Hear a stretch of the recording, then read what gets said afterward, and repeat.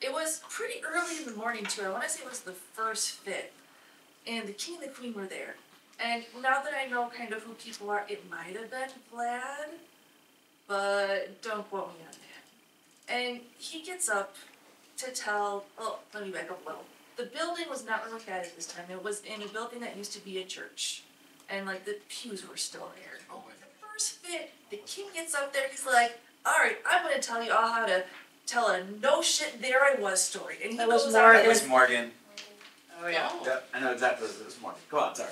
Okay, I'm glad you know who it was, because it was a second event. Yes. Right. And so he's telling this no shit there I was story.